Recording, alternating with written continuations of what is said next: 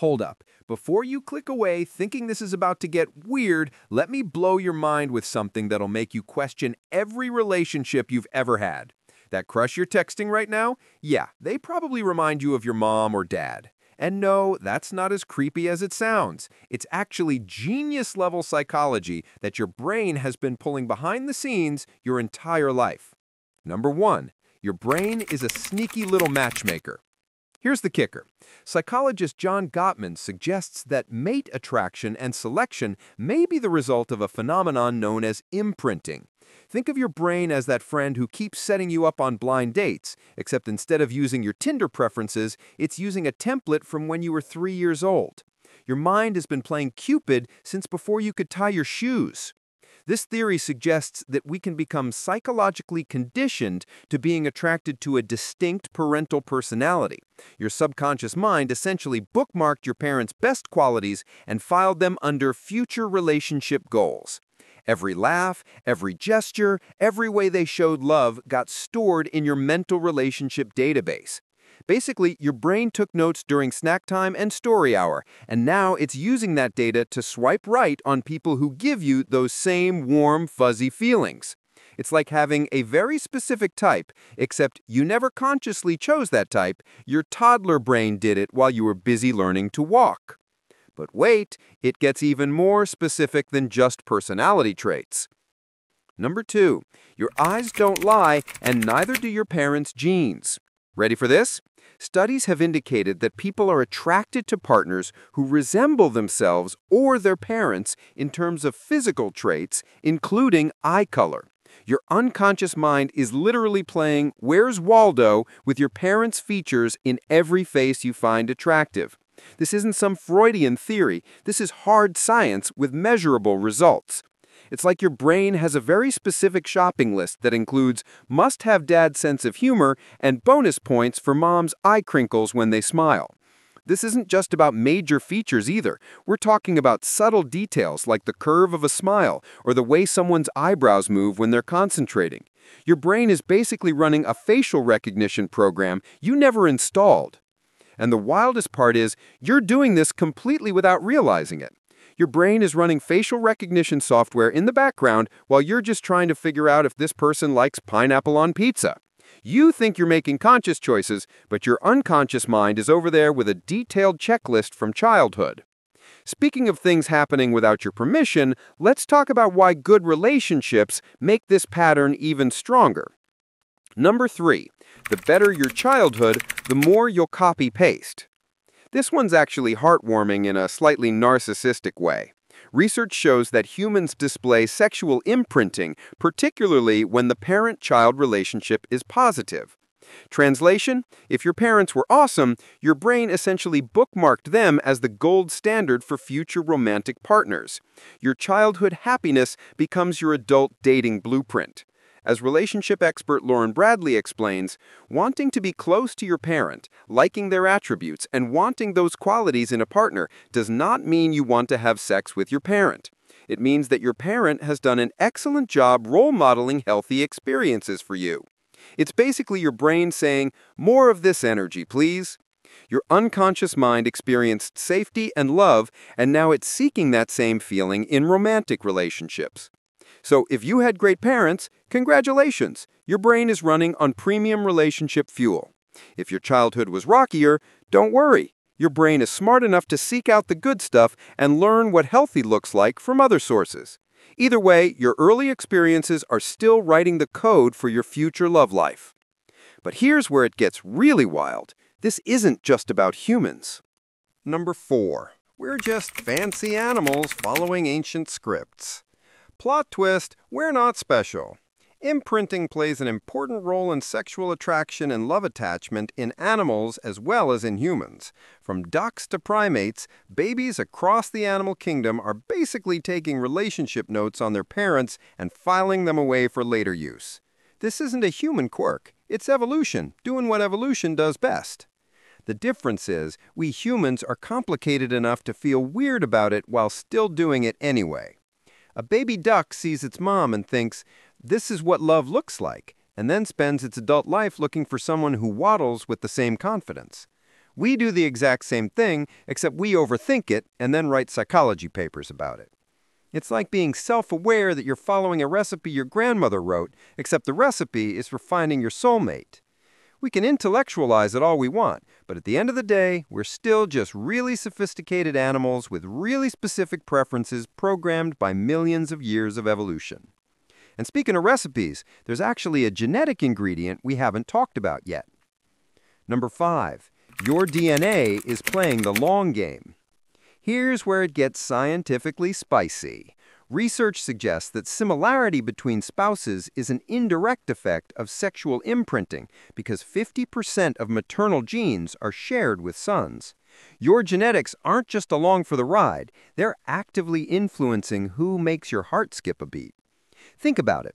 Half of your genetic makeup came from your mom, so when you find someone with similar traits to her, you're literally being attracted to genetic patterns that feel familiar. It's like your DNA has a comfort zone and prefers to stick with what it knows works. It's like your DNA looked at your parents' relationship and thought, you know what, that worked pretty well. Let's do that again, but with more Netflix and less landline phones. Your genes are basically playing Matchmaker using a 50-year-old playbook. But before you start thinking this is all just biological destiny, let me tell you about the plot twist that changes everything.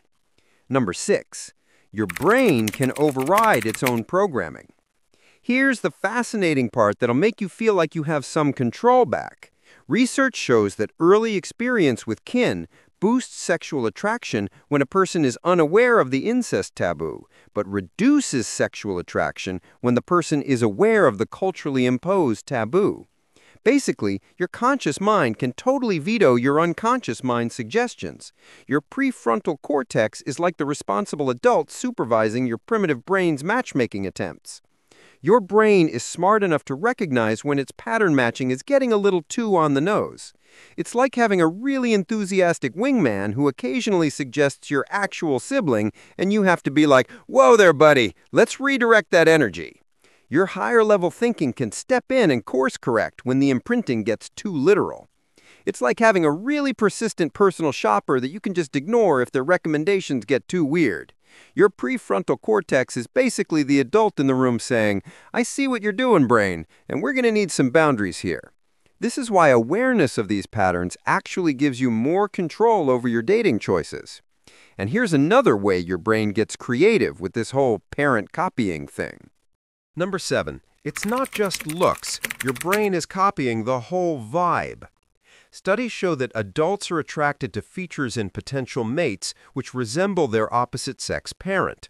And we're not just talking about physical features. We're talking about mannerisms, speech patterns, even the way they laugh at their own jokes. Your brain is keeping track of everything.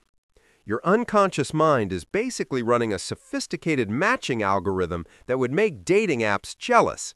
It's analyzing everything from how your mom tilted her head when she was thinking to how your dad's voice got softer when he was being sweet. No detail is too small for this mental database. Think of it like this. While you were growing up, your brain was essentially creating a highlight reel of what love looks like. And now it's using that footage as a reference guide. Every gesture, every vocal inflection, every way of showing affection got filed away for future romantic reference. But here's the million-dollar question that's probably been bugging you. Number 8. This explains your type better than any dating quiz. Ever wondered why you keep ending up with the same personality type? Congratulations! You've discovered your parental imprint in action.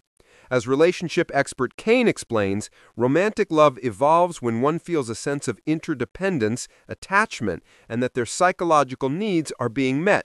Sound familiar? That's because this is the exact same formula your parents used when they were raising you. And who first taught you what it felt like to have your psychological needs met? That's right, the people who made sure you were fed, safe, and loved before you could even walk. They created your template for what safety and love should feel like in a relationship.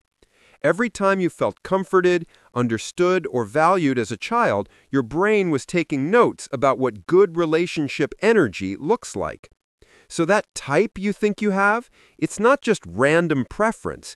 It's your brain seeking out the emotional patterns that first made you feel secure and valued.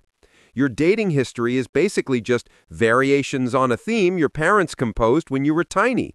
You're not being repetitive. You're being loyal to your first experience of love. Now, before you go spiraling into an existential crisis about free will, this actually makes you a better partner.